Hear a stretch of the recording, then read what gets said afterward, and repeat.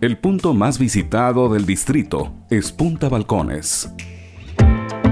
Nosotros le decimos al visitante que usted puede estar parado, puede ser la única persona que está más metida hacia el Océano Pacífico en toda Sudamérica, Sudamérica continental, y usted puede ver, aunque sea unas milésimas de segundo más, el atardecer que la gente que está en la zona continental.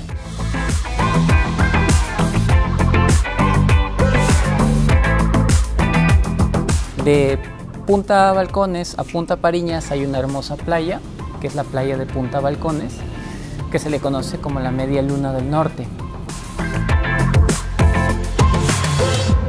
Punta Pariñas es un lugar interesante porque allí se cuenta la leyenda del nombre de Negritos. Además de las impresionantes vistas del majestuoso mar, podemos apreciar desde aquí una colonia de lobos marinos.